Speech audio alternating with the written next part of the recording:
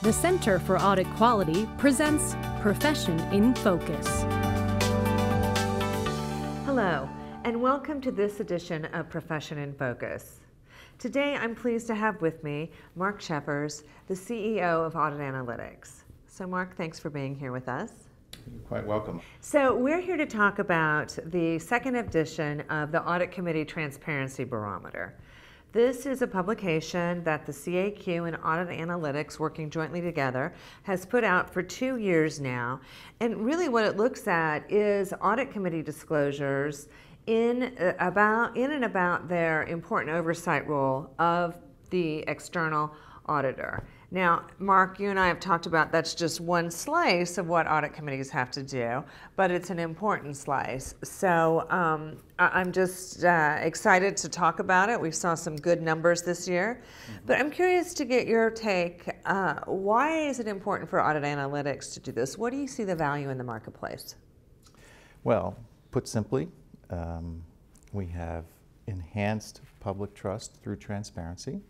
That's one of the things that the barometer does. And we have best practices. I think it helps with best practices. It has informed decision making. I think it helps with companies making decisions about their disclosures as well as the regulatory agencies who are considering that. And I think that there's a kind of another part to it, which is it kind of crystallizes, it kind of gives confidence to companies about their disclosures. Yeah, I think the part about helping companies and audit committees see what others are doing is an important one. Given our litigation environment, given the world that we live in, sometimes you don't want to be the first one to pop your head up. And so seeing, because we look at the S&P Composite 1500, seeing, oh, okay, it's not just the biggest companies that are doing this. There are some smaller companies that are enhancing their disclosure to no ill effect and in fact to good effect. So I think that's important. So let's drill down a little bit into some of the findings though, because we did see some market increases this year. So what we've seen, for instance, is 1/4 of the S&P 500 companies show enhanced discussion of the considerations that the audit committee undertook in recommending the appointment of the auditor, up from 13%. We saw 16% of S&P 500 companies state explicitly their role in determining the audit firm's compensation, doubling from 8%. We saw disclosure of the criteria considered when evaluating the audit firm more than tripled among mid-cap companies, rising from 7% to 25%, and the small-cap companies increased from 15% to 22%. So we're still, there's ways to go, but doubling or tripling of these numbers is pretty impressive, I think. So given all that data that I just kind of threw out there, what in particular stood out for you on the barometer this year over last? Well, I think that the very first thing about some of the dramatic increases is that they're unprecedented in a way. Voluntary disclosures don't usually move in that direction.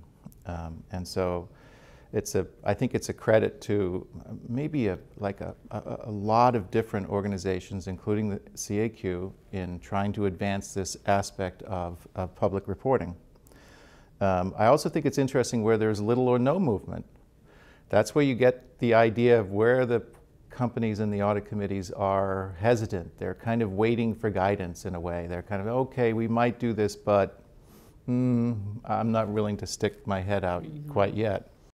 Well, what I really value about our relationship and our partnership with Audit Analytics on this is that it really is just objective data, right? We're not making judgments. The report is very neutral. It just says, this is what we're finding. And so it is interesting to draw conclusions, but I like that the report is just very objective and, facts, just the facts, ma'am.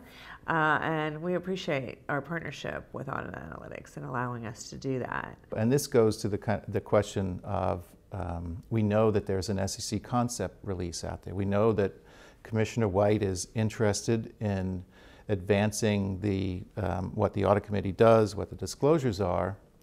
And when you have data, when you've pulled that all together, I think it's a little bit easier for the regulators. And I noticed that in her conference presentation yesterday, she spent almost a third of her time talking about audit committees and their interest in advancing that. So the priorities are clear, and having that kind of data is, I think, very important. I also think that it's fairly obvious that the European Commission has expanded the footprint here. The requirements now for disclosures to audit committees has expanded dramatically, or is going to next year. The expanded audit reports are going to play a role here because the audit committees are going to have to be responsible for understanding and agreeing with everything in those disclosures. So there's a bit of a changing world at the moment, and I think the sooner we get more data, the better we'll be. I think you're right about that. Well, Mark, thanks for being with us today, and again, thank you so much for being a partner with the CAQ on this important initiative. So I'm Cindy Fernelli, and thanks to all of you for joining this edition of Profession in Focus.